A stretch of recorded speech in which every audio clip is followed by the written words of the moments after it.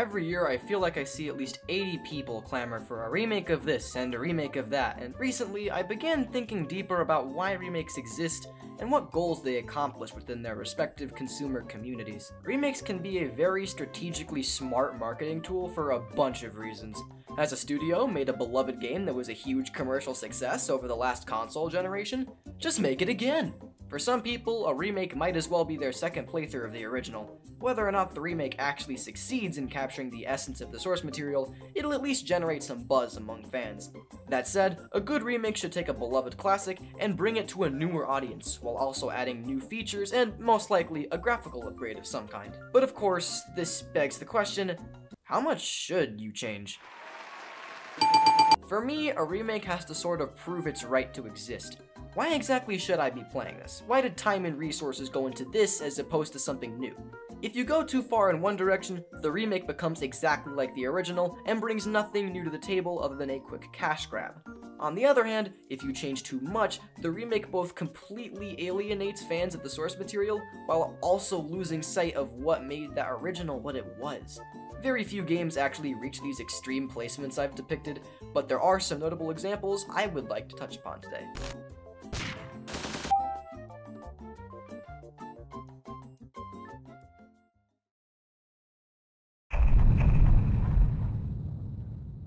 Now, when deciding on whether or not to remake a title, you have to account for how old the original title is to begin with. Sometimes remakes don't need to be that old and can be simple remasters sporting additional content and quality of life changes. However, when a game worthy of a remake comes out at least a decade ago, that's when a remake would be ripe with potential. And thus, we arrive at a game that had deserved one for a long, long time. A good 23 years after it released as a multi-disc PS1 game, Final Fantasy VII Remake came out a couple months ago and was met with, I don't know, there's some hype, I guess. A game like FF7 is often cited as a classic of the genre, so a remake is very much warranted. Since it came out so long ago, you really don't need to change a whole lot overall. A graphical upgrade is really all you need to get things rolling. But the devs at Square took things further and completely revamped the combat for reasons I will never understand. This was a risky move, but it ended up being a good mix of the original's more strategic approach and a more action-oriented gameplay that a new game would support. The problem here, however, lies with the story and, by extension, its pacing. For whatever reason, the remake's story covers 50 hours of content that was only 5 hours of an opening area in the original. This and the addition of key plot changes is where we arrive at something I very creatively dubbed the remake paradox. Old players who wanted to experience the game again are forced to deal with these stuffy, uninspired filler moments, and the plot details that would entice them are completely lost on the newer players, since the game never bothers to explain their significance in the first place. I can't say I'd expected much from Tetsuya Nomura of all people, the guy who acid tripped the entire Kingdom Hearts storyline, but it leaves a sad little fracture in this new take on an old classic.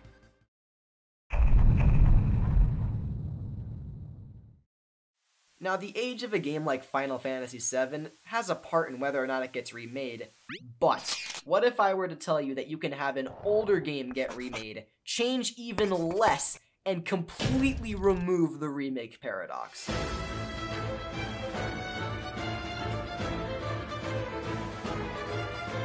In hindsight, I actually owe this game a great deal of respect since it reminded me that you can always follow up dog shit with some quality.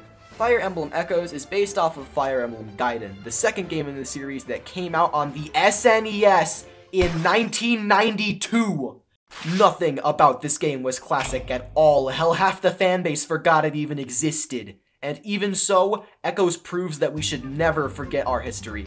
Even being the oddball that it is in terms of mechanics, Echoes brings a lot to the table and is even the first game in the series to be almost fully voice acted. The game is scaled up to a beautiful new res on the 3DS compared to its original home on the SNES.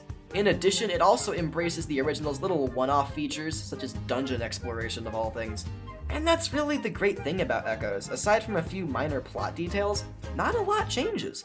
The sad thing is, though, even with all this stuff that remained surprisingly enough the same as it should have been, Echoes could have seriously changed one thing in particular, that being the map design. They actually stayed a little too faithful to a game that came out almost 30 years ago. Go figure. Like, come on, there's this map where there's just one guy chilling on the boat, and then he, like, come on, how do you make worse map design than Fire Emblem Fates? I didn't even think that was possible. Everyone always says that Celica's path is worse because she's stuck with all the bad terrain, but Alma has some madness to deal with too. Like this piece of shit. I have to funnel my units into these tiny passages while snipers fire on them from both sides. It's absolute garbage. What kind of orangutans designed this? Maybe the same guy who did this.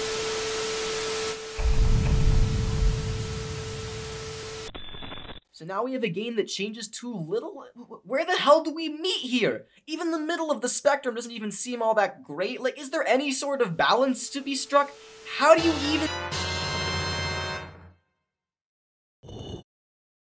Oh. The original 3 Resident Evil games are an absolute chore to play. These whack-ass controls are made only worse by these absolutely horrible doorway transitions. Now, while all 3 of these titles were remade, only the second one really seemed to get it right.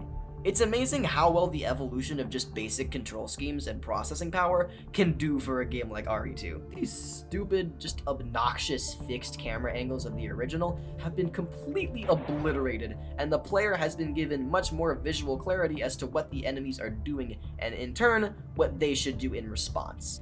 The graphical upgrade creates these scarier, more tense, impactful moments, each generating their own unique brand of PTSD. Were those transitions in the old one too lengthy for you? Well, congratulations, you get to open doors like a normal person now. And of course, the remake happily provides some great menus for you. Mapping out the sprawling hallways of these zombie-infested environments is now so much easier and lets the player focus on what the genre is meant to be about, scaring the absolute shit out of you.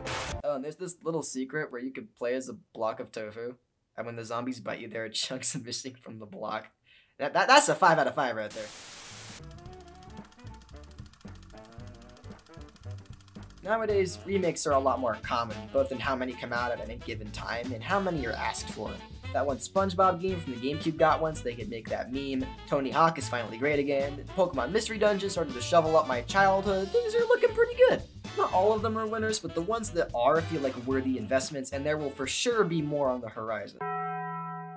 What kind of place is this?